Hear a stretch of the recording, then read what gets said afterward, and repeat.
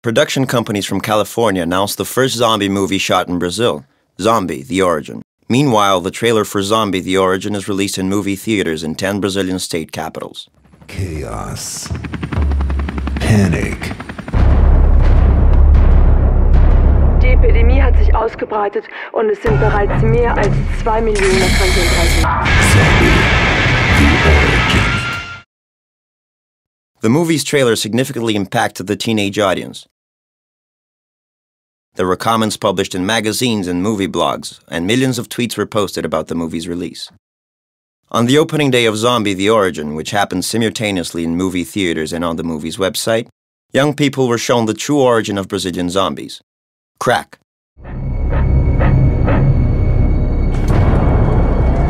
Como eu virei zumbi? Por causa do crack.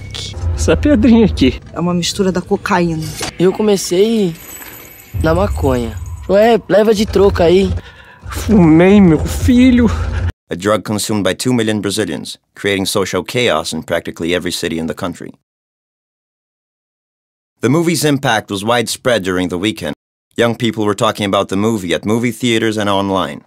The 40 most prominent bloggers for this target audience endorsed the campaign and zombified their websites, developing exclusive content about zombies and crack. O crack é uma droga consumida no Brasil por pessoas de todas as classes sociais. Word of mouth kept growing throughout November and December 2013, generating 16 million messages on Twitter, and the movie was shared thousands of times on Facebook and YouTube, in addition to 2 million views of videos created and produced by fans.